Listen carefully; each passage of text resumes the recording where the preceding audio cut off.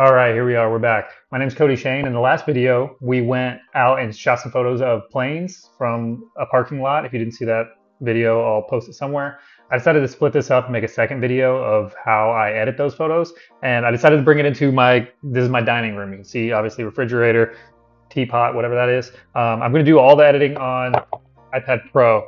I also usually use iPad Mini. Just because this has a bigger screen, it makes it a little bit easier for you to see. I'm just going to have a little top-down shot, and that way you can kind of follow along with what I'm doing. I'm gonna make this video as fast as possible, as quick and easy, just to show exactly how I usually edit photos of planes. I think it's worth noting that there's different kinds of aviation photography. What I'm editing right now is just commercial planes coming in, super simple. Of course, if smaller jets and things like that could also come in on that same runway, but next month I'll be making a video of shooting from a plane of other planes in formation. So that'll be really cool. Hopefully I'll have that up in about a month or so. So let's import and sort those photos, and then I'll show you exactly what I do. Okay, hopefully this focuses well and you can see what I'm doing. As you guys can probably tell, I've never done any of this before. As far as recording a video or whatever, I'm also learning how to use LumaFusion, so maybe I'll make a video on how to do that at some point as well. But I use this little contraption here, USB-C to A, USB-A to micro SD and SD, little dongle guy to import all of these photos. I took about 70 photos while I was there. So I've already gone through all of those photos and starred. I just picked this because I knew I had not done this on any other photos, done 5 stars and a flag. So we'll start with this photo here. Just go here, edit this. I mean, it's pretty good already on its own. It's quite in focus, looks decent. The front here is, oh yeah, it looks great once you really zoom in, but I feel like we can make it a little bit better. So first thing I'm going to do, go here to light, bring this exposure up kind of a lot, maybe 1.4, pretty good. You can really see these little spots that were on my lens. We'll clean those up in just a minute. Let's see, maybe highlights down a little bit. 10 or so. It's nice too, you can just kind of tap here on the ends and it jumps by 5.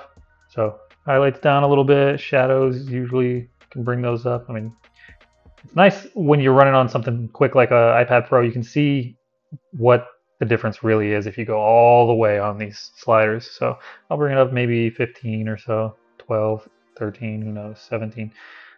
Whites will bump those down a little bit. Again, you can see what happens if you move it all the way. So there, bring it down to about 14, 15, whatever. Blacks, play with those. Oh yeah, you can really see on that line.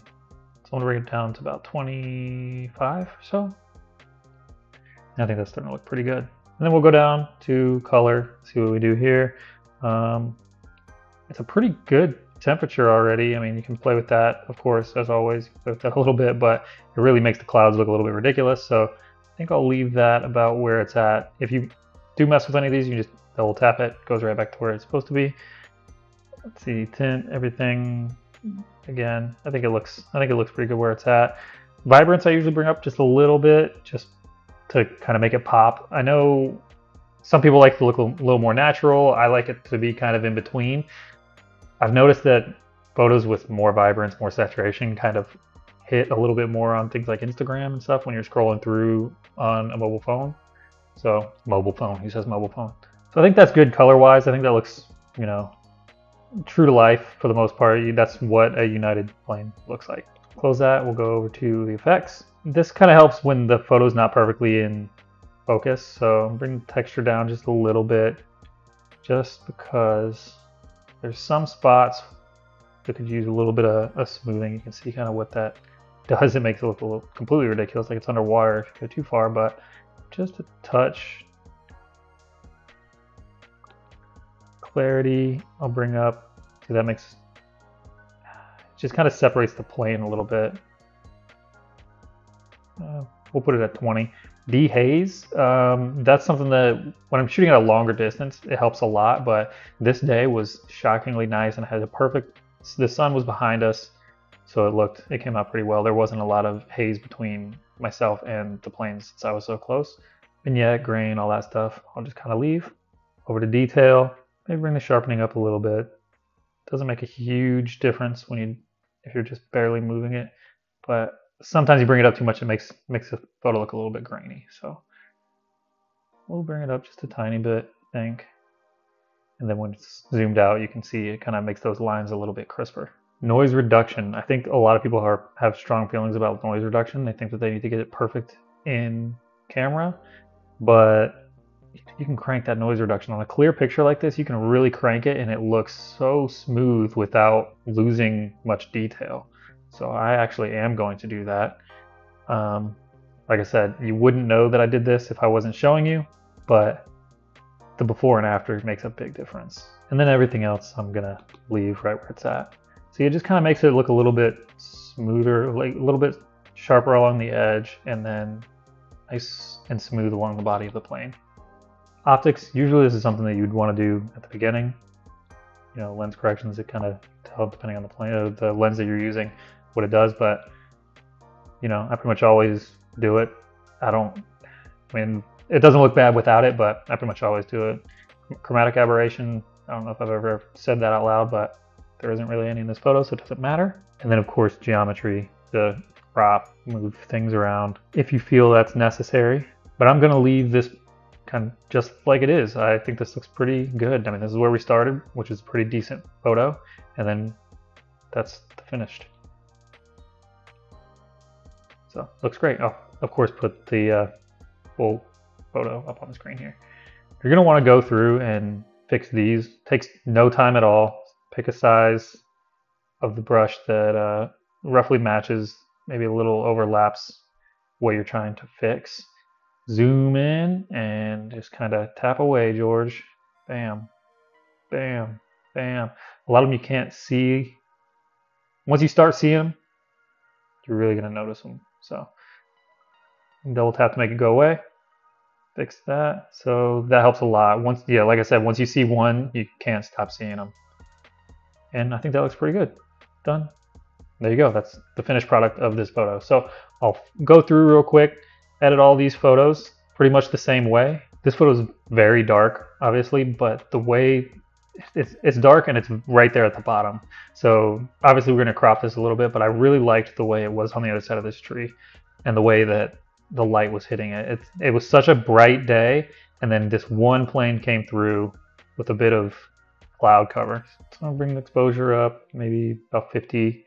The highlights I'm going to drop down. You can see the difference there. It gives it a little bit more texture on the plane itself. Shadows I'm going to crank way up just so you can see that belly of the plane. That way up. Look at that. I'm going to knock it down one just so it looks like I didn't bring it all the way. Whites. Again, you can see the difference. I think it looks pretty good with a little contrast there between the top of the plane and the bottom. Blacks, really just there in the windows. Bring it down a little bit. Onto the color. Bring that vibrance up a bit. Really, you can see that red just against the blue. I think it looks great. Saturation, sure, a little bit. Effects again. Texture. Bring it down just a bit. I probably should have cropped this first so you can see how it's going to end up, but bring that texture down just a bit. Clarity up. Dehaze really makes a difference on that background. We'll give it a tiny bit. No grain or anything else. So I'm not really a fan of grain. Sharpening, maybe bring that up just a bit. And on the noise reduction, like I said, on those other ones, I gave a ton of noise reduction and it really helps on the body of the plane. So way up there, and hopefully that comes through how big of a difference that really is. It might seem like cheating, but it makes a huge difference. Everything else I'll leave. Optics, again, probably should have done this to begin with. I'll leave it, whatever. Geometry, let's go up here and kind of crop this photo down. I think it looks, let's see. I like it centered there for the most part. You know, I like having this in the front of the plane. And if you're gonna post these photos somewhere like jet photos, then you know they wouldn't allow this, but they want that photo. They want the crop to be all the way as close to on both ends of that plane as possible. They want a perfect shot of just the plane. I don't really put anything on there. I'll put things on Flickr and people will find it that way, but I'm not a jet photos type of guy.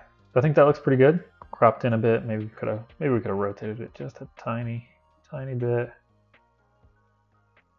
There we go. I think that looks great.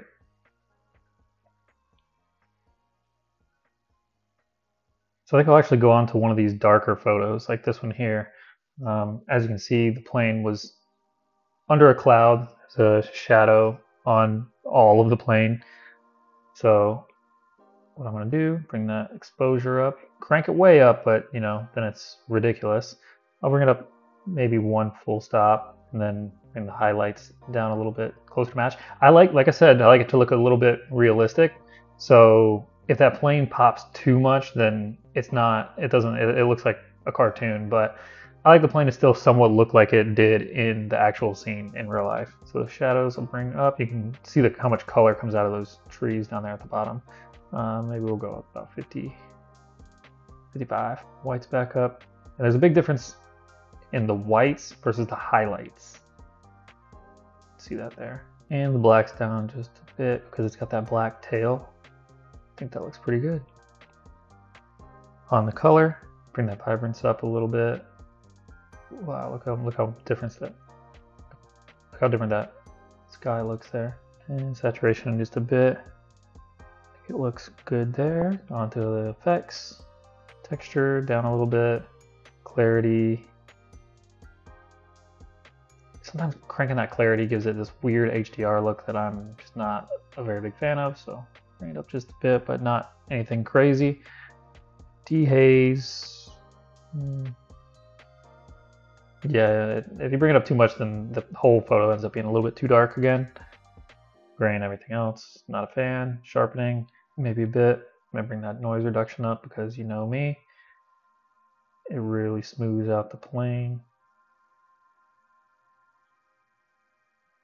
See, there it is without, and there it is with quite a bit of it. Makes the body of the plane look much better, maybe a little more. And then maybe we'll go over here to healing brush, of course, and get these little specks that I have on my sensor. I should probably do something about that. See if I can do it without zooming too much in. Tap it there, tap there, tap there. There's one up here. Done. And you can still see them. So we undo those. Whoa. Undo all the healing. And we'll zoom in and do it.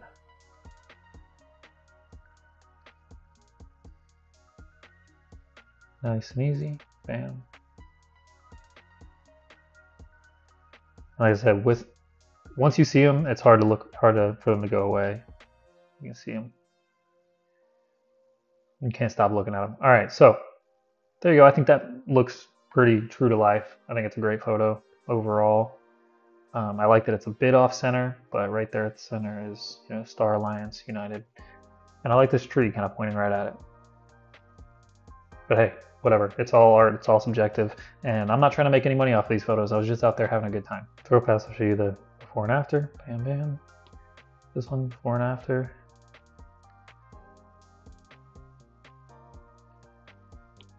And I'll quickly go through all these.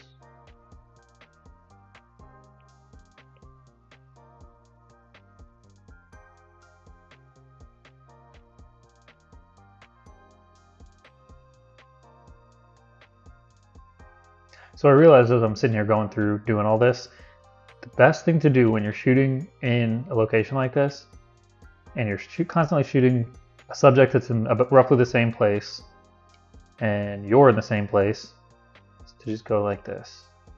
Copy settings, everything except nothing crazy, boom. Settings copied, we'll go to the next dot of the same plane, paste settings, boom.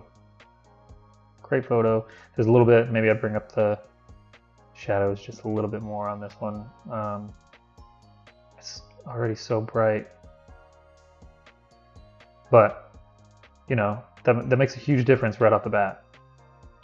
Another photo from the same spot. Take this, paste settings. There you go. A usable photo compared to the before. Maybe go over here, take this one settings, copy settings, take everything, fly them over here to this British Airways, pace settings. It's a little dark, so there's of course some things I would change still, bring it up a little bit brighter. Of course cropping, bring that in a bit on this plane. But overall, it gives you a great starting point for these photos. Next one, those same settings from the other plane. Just gives you, it makes it much quicker, much easier, and you can crank these out much faster. Pace settings, boom. Again, I'd probably crop in, do a little bit more to this, but overall, it gives you a great place to start on a great photo. So I think this one is actually a pretty good example of a little bit more you could do, and that's go here to masking, select subject. Look how good Lightroom does at just completely selecting just the subject, just the plane. And then you can edit that to your heart's desire. That looks ridiculous, but you can see how good it does at just picking that one thing. So you can brighten it up a little bit. I think it's bright enough. You can mess with the shadows, highlights, things like that without messing up with the other things that are in the frame, like the trees and whatever else, and the clouds. Or of course, you can go through and select the sky, which is just gonna end up doing the opposite. This sky is, you know, you can do whatever you want, but it makes it a lot easier to quickly select parts of the photo without manually outlining every single little thing. So honestly, let's remove all that. And there you have it. 9 photos that I think are pretty decent from, you know, a few minutes out there standing in a parking lot shooting planes. All right, so there you have it. Just a quick, simple video on how I edit these photos. Like I said, if you just edit one photo and then just copy those settings all the way across, usually unless you're out there for a long time and the sun has completely changed positions, then you'll be able to just breeze right through things. If there's anything that I missed or that you want me to elaborate on a little bit more, leave a comment, let me know, and I'll do my best. Obviously, I have nothing but time on my hands. But I hope you enjoyed it. Hope you found it useful. And I look forward to making another one from shooting from one plane to another plane, or shooting from a plane while in formation. I think that'll be really cool. And I'll probably also make a video on how I use LumaFusion to edit all of this. It wasn't as easy as I was hoping it would be. So whenever I finally do that, see you then.